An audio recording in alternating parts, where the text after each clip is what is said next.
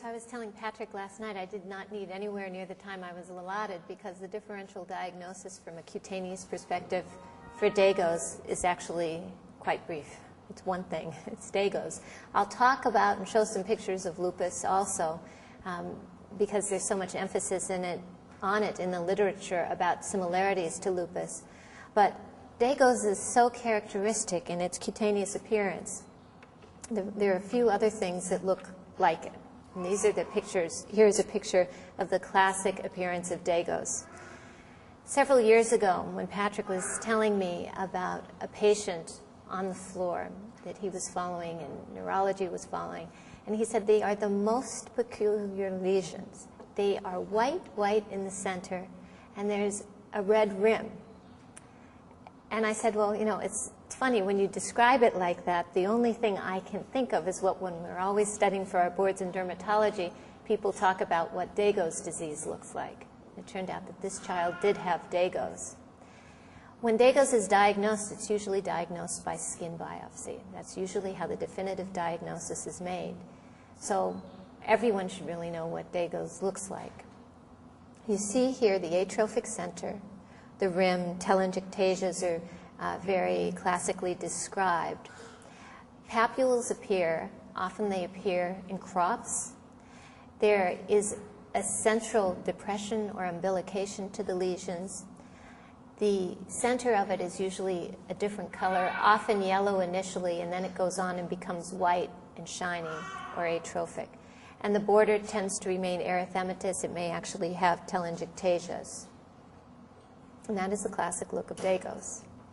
When the lesions are early on, they may be yellowish or gray.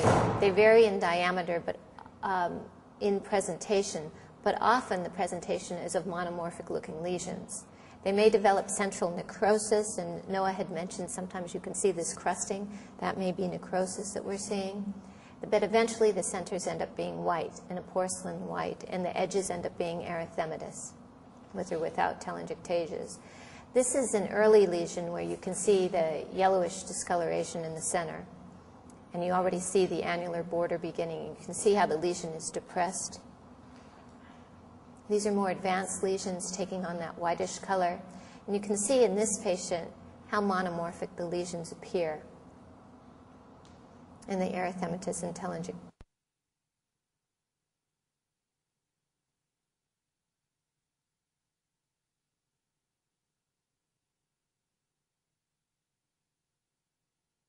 Retina, optic nerves. And you can also have telangiectasias with microaneurysms in the eyes. In the literature, these are the things that you'll see most frequently cited in the differential diagnosis. And Noah showed some pictures of atrophy blanche. In atrophy blanche, though, you won't see, and as Noah pointed out, you won't see the oval or round lesions that are so characteristic of Degos. Also in atrophy blanche, when you see it, the lesions, you know, tend to be stellate. They tend to be they don't have to be larger, but they're fewer in number. I'll show you lesions of lupus where individual features of cutaneous lupus are similar to Degos, but you'll never see a patient with lupus that has all of the cutaneous features that you see in a cutaneous lesion of Degos. And allergic necrotizing vasculitis, although you see that in the differential diagnosis in the literature, I don't think it looks anything like those lesions. So this, you know, if you're going to say something comes close, even though it remains very distant from what cutaneous lesions of Degos look like, this is subacute cutaneous lupus. You have an annular shape, but it's usually very scaly. You may have atrophy, but often also what you're seeing underneath that atrophy is hyperemia. You're seeing redness. And when you see even an annular scaly lesion of subacute cutaneous lupus, rarely are they going to be monomorphic. In fact, they're so varied in their shape that it more often looks like psoriasis and plaques of psoriasis. You can have large plaques that look just like large plaque psoriasis in subacute cutaneous lupus. It really is not a close second to Degos. Now, it may be under the microscope, and Bernie Ackerman is a very skilled and unique dermatopathologist, but from a cutaneous perspective, Degos is very different. These are discoid lesions of cutaneous lupus. And you see a sheen on the slide. That's because the lesions are shiny. The epidermis has thinned. You're seeing down to the epidermis. So even with that atrophy, you're still seeing pink. You're not seeing porcelain white. So there's atrophy here. But in discoid lupus, you can see those punctate scales. You see little rough scaly areas on his cheek. And even the atrophy is still a pink color. And you won't see those monomorphic round lesions that you see in Degos. This is discoid lupus. This is another form of cutaneous lupus. This woman had systemic lupus, and she had lesions that had been actually misdiagnosed as acne. But dermal papules are very characteristic. And maybe Degos will even start as lesions that look like dermal papules, but it will advance. That center will take on a different appearance. It'll become yellowish or gray, eventually become white, and the border will remain distinct. Then, moreover, if you're going to argue that lupus and Degos have some similarities, the presentation of lupus, and as a dermatologist, when you're starting to have the suspicion for lupus, all of these questions that you'll ask, you won't see in a patient with Degos. As Noah said, you won't see a photosensitivity. There will not be a photodistribution in Degos. There is often in lupus, or a history of photosensitivity. In fact, that's even one of the criteria for systemic lupus. Patients may have aphthous ulcers in lupus, and they may have urticaria or a photoinduced urticaria.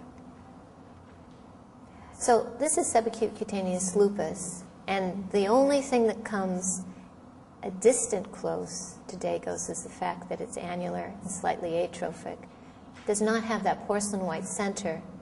Those hyperemic, very prominent borders, often telangiectatic, that you see in Degos.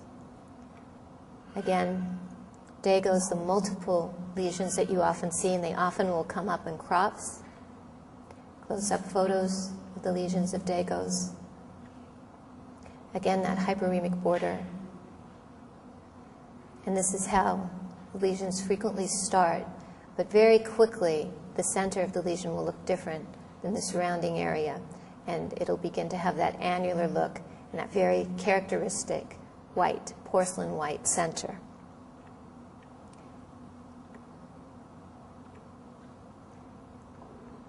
So it's interesting in the literature that there are some similarities as you think about lupus and you think about Degos.